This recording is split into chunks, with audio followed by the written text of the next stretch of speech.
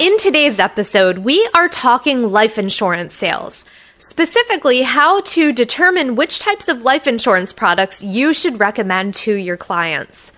ASG Episode 88, Life Insurance for Each of Life's Stages, written by Blaine Waterloo. Agents should review their clients' life insurance needs at least every 5 years because in every stage of life, coverage is a necessity. In an April 2018 LIMRA study, 1 in 5 people with life insurance said they don't have enough, so a checkup can go a long way. Since September is Life Insurance Awareness Month, let's review the typical life insurance needs at each life stage. Single adults. Single adults tend to neglect the need for life insurance since they have no one financially depending on them. But life insurance is important even at this stage of life. In this stage, life insurance can cover the cost of unpaid college loans, credit card debt, or a mortgage in addition to a funeral. Plus, purchasing life insurance when your clients are younger and healthier means much lower rates than if they wait. Products you can recommend for single adults include term insurance and cash value insurance. What about your clients who are newly married? When one life becomes 2 lives, life insurance becomes much more important. Incomes as well as debts are now shared. During this stage, a death will leave the surviving spouse fully responsible for the remaining debt. A life insurance calculator can help determine the right amount of insurance that would be needed in case of a sudden loss of income.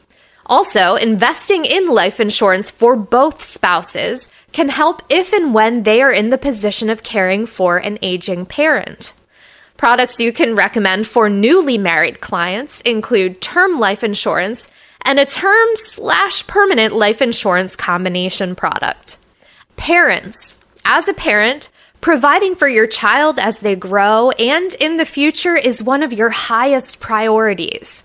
In this stage, life insurance needs to pay for the child's care for 18 years or more if you include the cost of college expenses.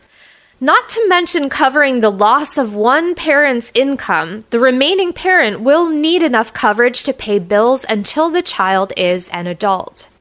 It's also important that both parents have life insurance in the event of the unexpected, not just the primary breadwinner. For clients in this life stage, you can recommend term life insurance and riders covering a disability or critical illness. What about life insurance for children? Parents should consider purchasing life insurance for their kids while they are still young. Many parents believe that their children will outlive them, and the cost of a funeral for a child is not something most parents have budgeted for. Cash value permanent life insurance, when purchased when the child is a juvenile, locks in extremely low rates, whereas the same product can be cost prohibitive as a young adult. Additionally, purchasing this product for children can allow a significant cash value to accrue into adulthood and provide tax-free assistance to fund college, a first home, or that first car. The products you can recommend to parents looking to cover their kids include traditional whole life products and index universal life products. Business owners. You might not think so, but life insurance should be considered in addition to business insurance. For this stage, life insurance covers any debts the business has acquired in the event of the death of an owner.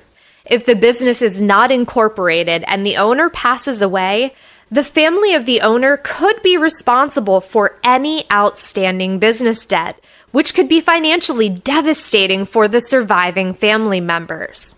Products you can recommend to business owners include key person life insurance as well as a cross-purchase agreement. How about starting over? Unfortunately, not all families remain intact throughout an entire lifetime. In the event of a divorce, remarriage, or the addition of children or stepchildren later in life, life insurance needs may change significantly. With each of these life-changing events, clients with policies currently in place should always review and update the beneficiaries on each of their policies. There are actually many cases where a divorcee is ordered by the court to purchase life insurance to cover the cost of child support payments if something should happen to them. Products you can recommend for clients in this stage include term life insurance to cover court-mandated child support payments and additional term or permanent life insurance to cover needs of additional children or stepchildren. Empty nesters. Once children are grown up and have moved out on their own, clients at this stage may not need as much life insurance as they once did. During this stage, income protection is still important, along with final expense protection for any outstanding debts. This is the time to focus on term life policies that may be expiring. Clients should review their coverage and consider an appropriate amount of permanent coverage or term conversion possibilities now that their children have moved out. It's also key to remember that each spouse should have a life insurance policy, regardless of who makes more money. Products you can recommend for empty nesters include whole life policies and permanent products with long-term care riders. Retirees. At this point, cash value from current life insurance can come into play for supplemental retirement income. In this stage, life insurance proceeds can provide lost Social Security income replacement for a surviving spouse or a legacy to pass on to their children and